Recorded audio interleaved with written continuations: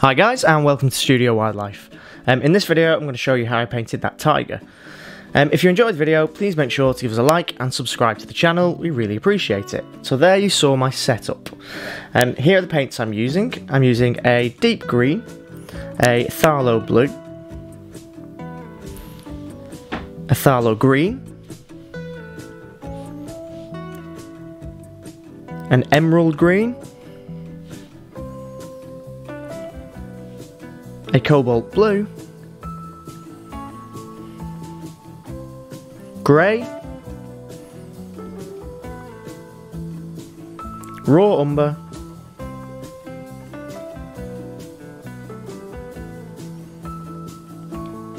Burnt Sienna, and Orange Yellow. I'm using the Arteza brand of paints. I've done a little review of those if you want to have a read about them. I do like them, they're quite good. So I'm using an A4 canvas, I'm just painting on my tabletop easel, and I'm just using a disposable palette for this and some simple brushes. The brush I'm using is a 1-inch flat brush, and all I'm doing is doing very thin washes of colour, mixes of green and blue for that base wash. As this is only a little field sketch that I'm doing, I'm not too bothered about it being neat, and I'm just playing around and splashing paint around the canvas. So you can see there I'm using a bit of blue and bits of green.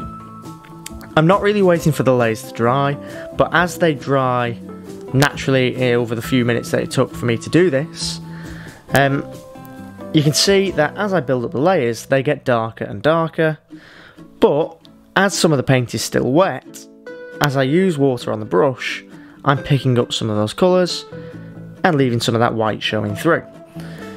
I like the brush marks that I'm making in this. I'm being quite loose with it and just throwing that colour over the canvas. I quite like the drip effects in my painting, so that's why I've left them in.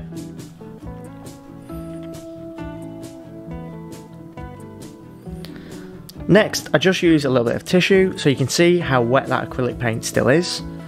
Hey, I'm just using some tissue to pull away some of that paint from the middle of that canvas because that's where I want the base of the tiger to be.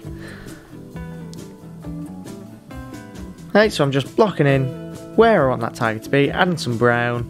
Going to add a bit of orange to this in a second, just so I know where I want the middle of that tiger to be. Here you can see me just roughing up roughly the basic shape of that tiger. Next, I start by drawing in the tiger.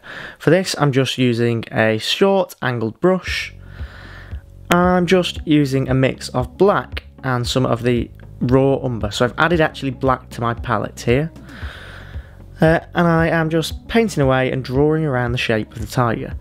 I like to start with a dark blocking and a dark drawing because I like to know exactly where I want things placed.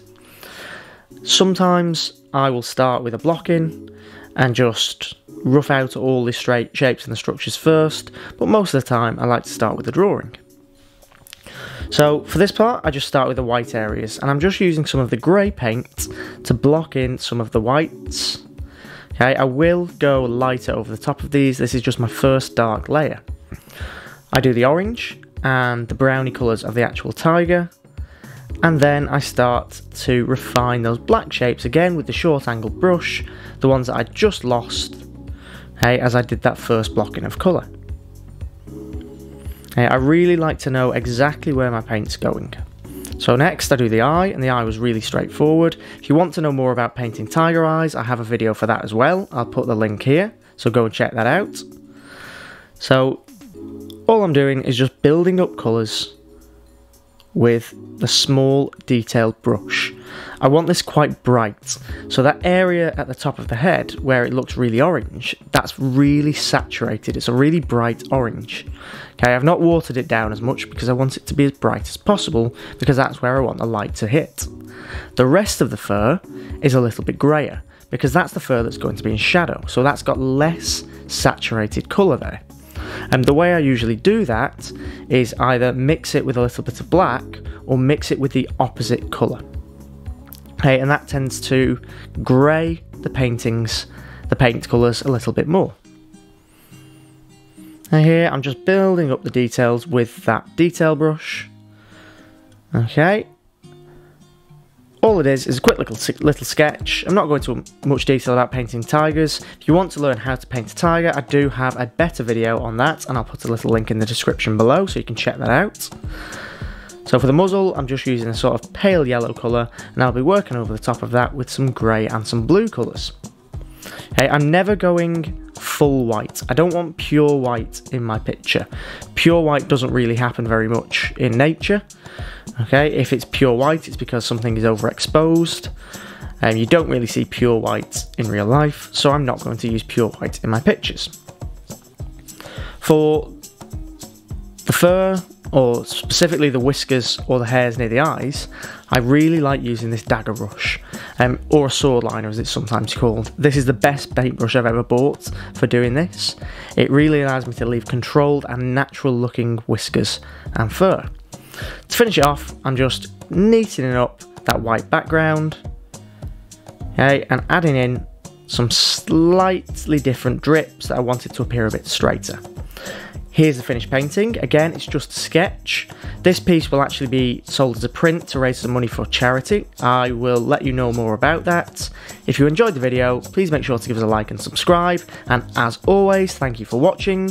For more wildlife art tips, head over to studiowildlife.com.